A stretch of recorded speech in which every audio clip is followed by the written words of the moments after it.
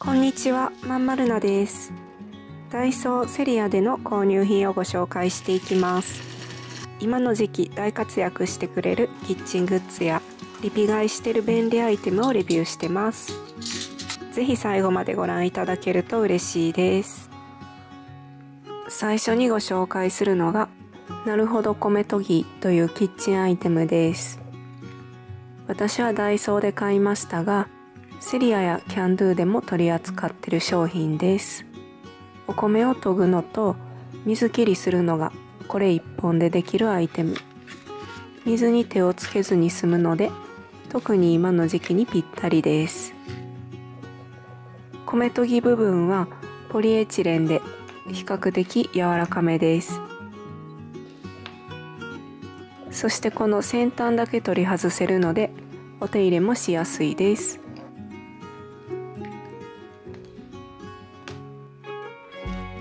持ち手には穴が開いててフックにもかけられます。お米の量は最大5合が目安。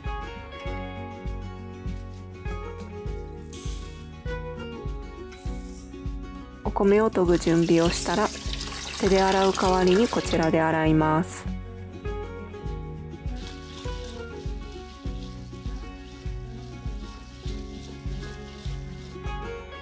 水切りするときは容器に水切り部分を当てます。どこかに引っ掛けたり固定したりしてるわけではないので、最初は不安定かなと思いましたが、水切りするお米の量が多すぎない限りすんなり水切りできます。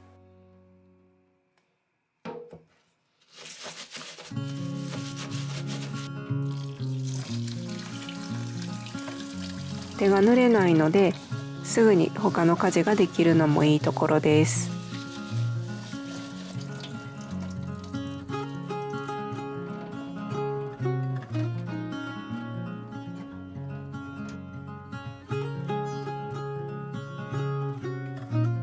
洗うときはパーツを簡単に取り外してお手入れできます。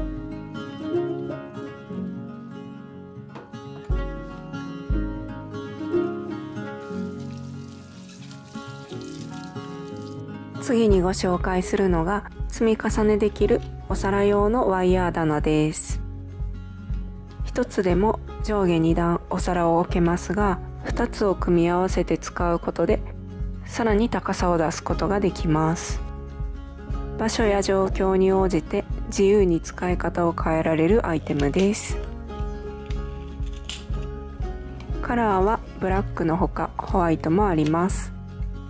2つを重ねる場合は棚の上部についてる穴に重ねるラックの足をはめ込んで組み合わせます。若干この穴が入れづらいですが、重ねても棚が崩れてしまうことはないぐらいしっかりと固定されました。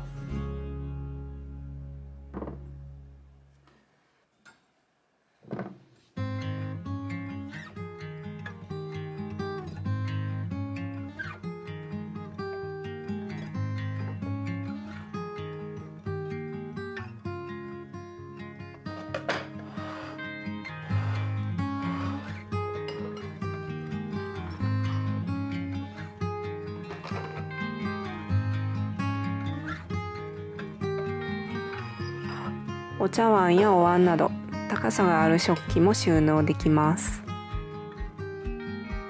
我が家は3段では使えそうなところがないので、とりあえず別々に使ってみました。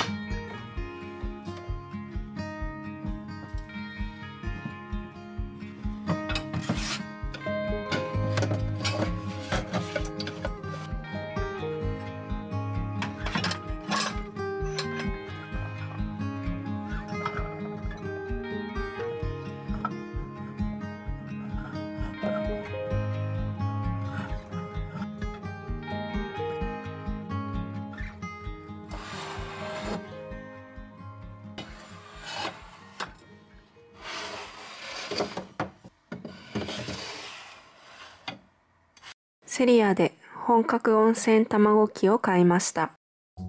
タイマーなど不要で、熱湯をかけてしばらく置いておいたら勝手に温泉卵が出来上がる便利グッズです。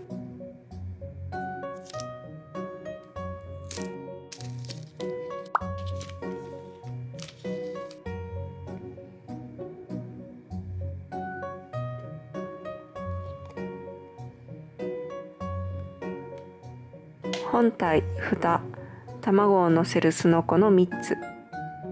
すのこの上に卵を2個のせて使います。底の穴から約13分かけて熱湯が出ていく仕組みです。卵2個用ですが、1個でも熱湯の量を減らすとできるようです。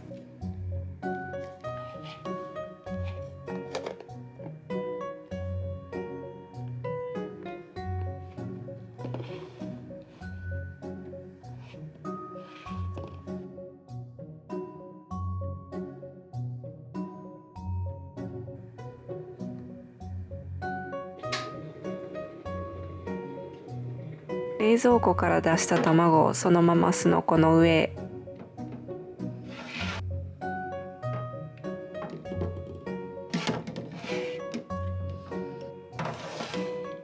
上から熱湯を注いで熱湯が全部なくなるのを待つだけです。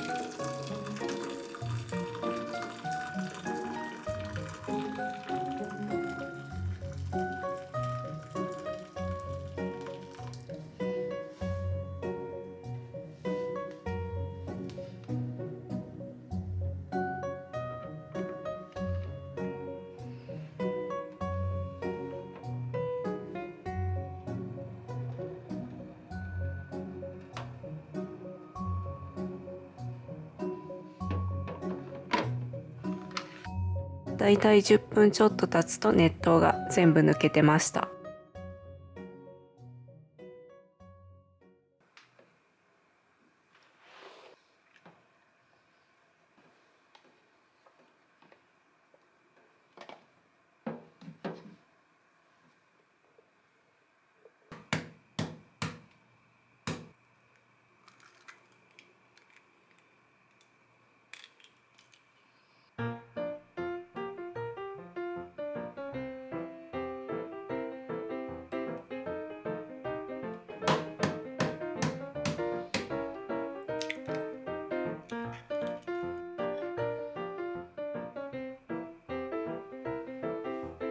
卵1個でもやってみました。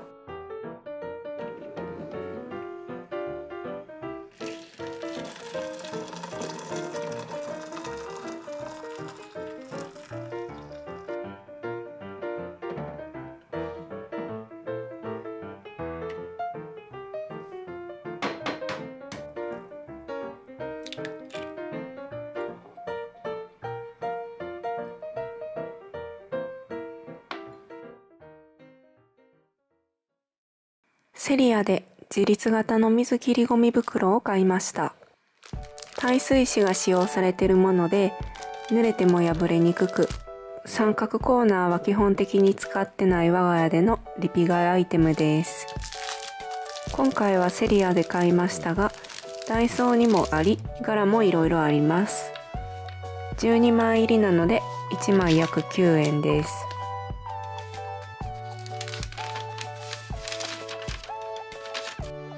このように水切り穴が下の方や底についてます。穴は縦穴になってて、スムーズに水切りされるようになってます。一見普通の紙なのですが、よっぽどのことがない限り破れたりしないぐらい強いです。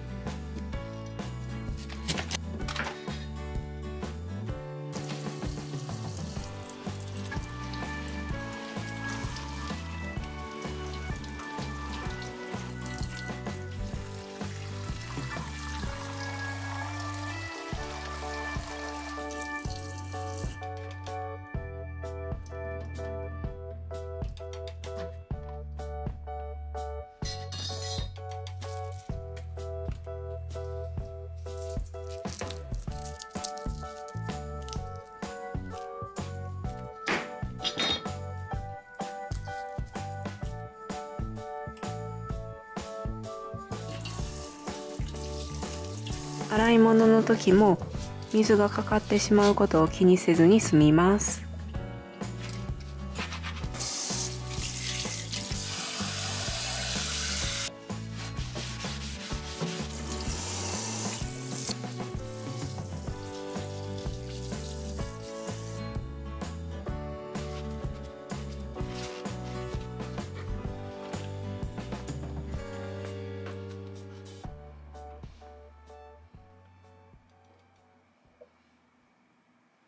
セリアでジョイントトレイ3個組を買いました。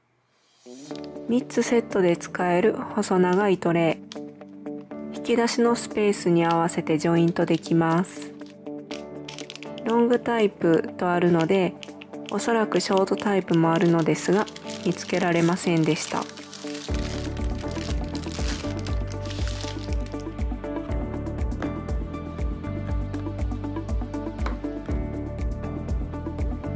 フック部分を差し込めば連結させられます。3つ連結させた時はこのようなサイズです。お箸やスプーン、フォークを入れるとこんな感じになります。お箸はサイズがぴったりですが、フォークやスプーンだと少しトレイが大きくて余ります。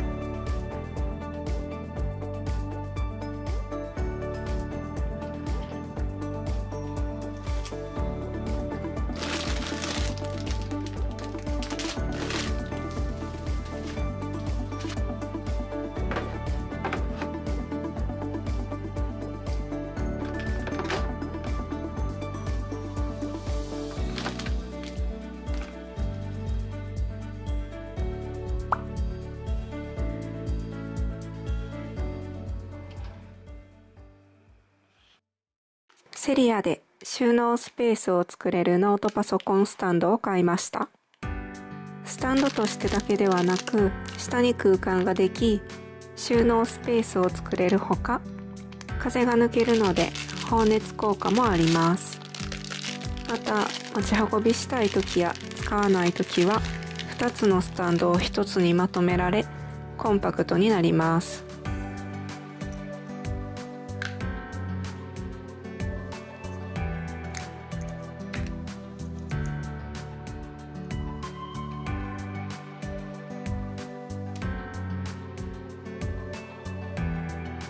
緩く角度がついてて、高さが低い方を手前にしてパソコンを置きます。